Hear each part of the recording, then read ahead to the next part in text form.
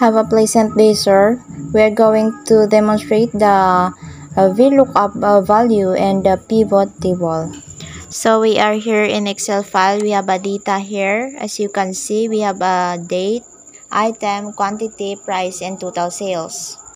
For example, you want to add more information in this report that you can find in the other file or sheet.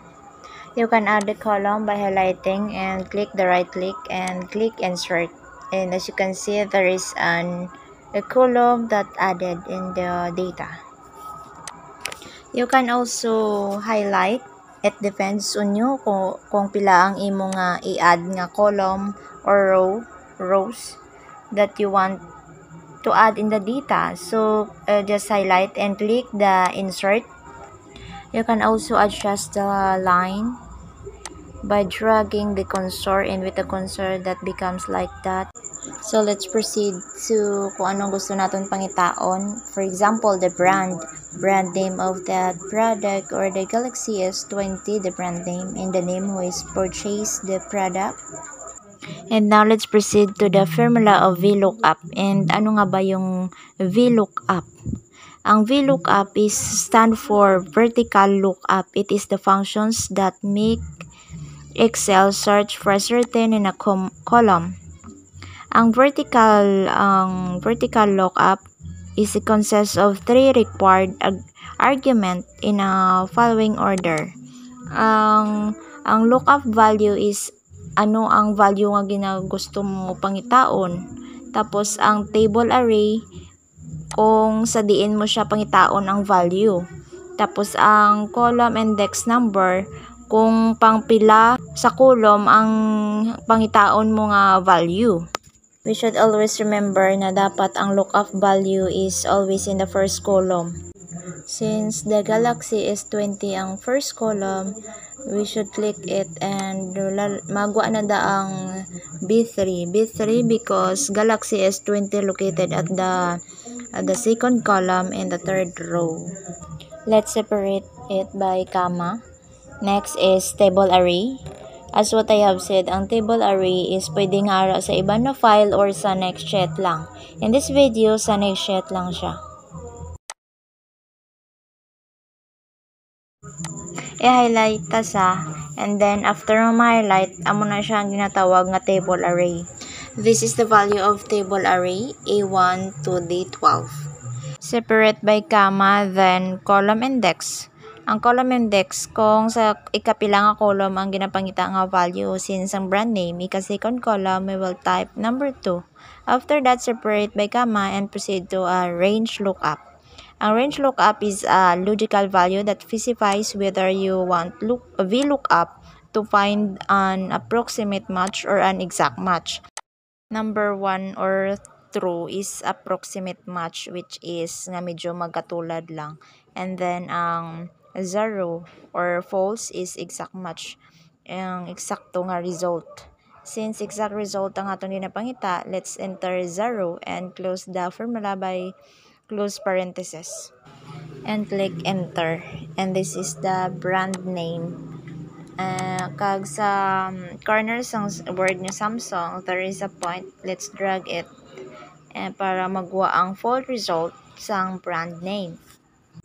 We can also lock the formula by inserting $sign in table array value, which is next the exclamatory point. Insert $sign.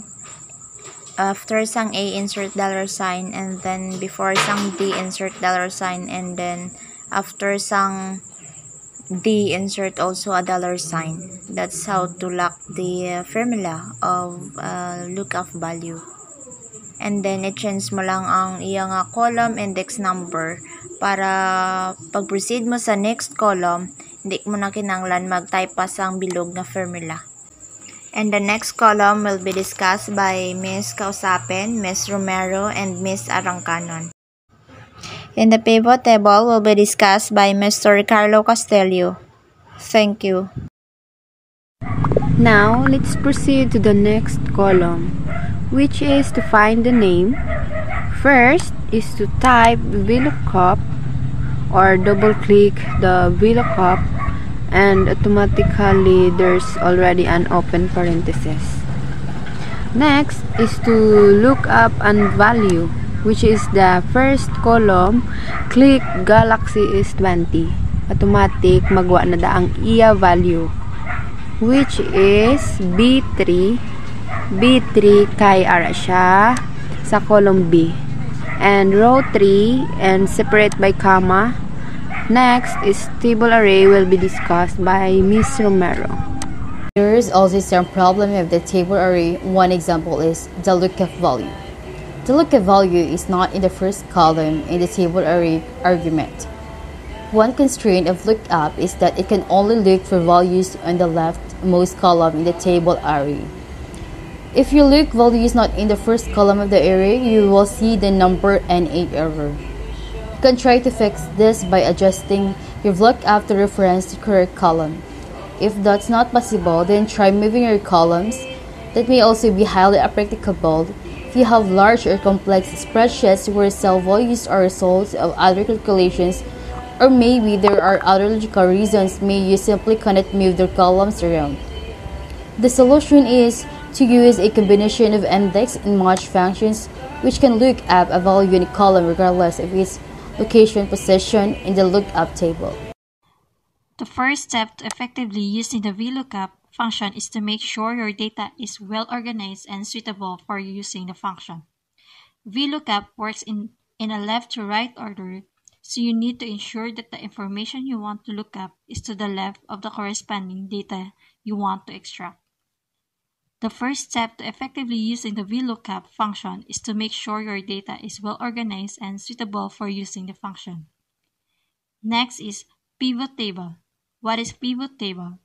A pivot table is a summary of your data packaged in a chart that lets you report and explore trends based on your information. Pivot tables are particularly useful if you have long rows or columns that hold values you need to track the sums of and easily compare to one another. In other words, pivot table extracts meaning from the seemingly endless jumble of numbers on your screen, and more specifically, and lets you group your data in different ways so you can draw helpful conclusions more easily. Now let's proceed how to create a pivot table. First, highlight your data. Next, find the insert, then click, and you will find the pivot table placed in the left side part of the Excel. Click pivot table. After that, there is a box nga mag-pop up. Then dapat nakaselect lang. And also choose the data that you want to analyze, and also select the table or range and choose a new worksheet, then click OK. Then you have already a blank sheet, and that is a pivot table. You will see in the right side may ara titles ang aton nga data nga gin-highlight before ta nga mag-start sa pivot table. And also ara ang filter, column or columns row, and also a value. So ang ina nga box dira ta ibutang ang aton na desire report. So sa pivot table dapat may ara gid ta data nga kuhaan. Then we will start the input data sa aton nga pivot table. So drag tang aton na desire information that we want to present, for example, the items. Let's drag this the row, pwede man sa columns. Ang pivot table nga allow gid ni siya to make our life easier, especially kung ikaw ang nag-assign para mag-obra report.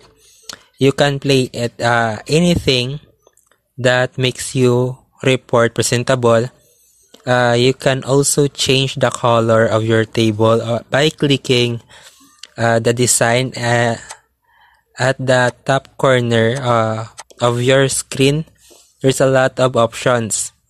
There it's up to you kung ano ang gusto mong design. That's all for this video. Thank you.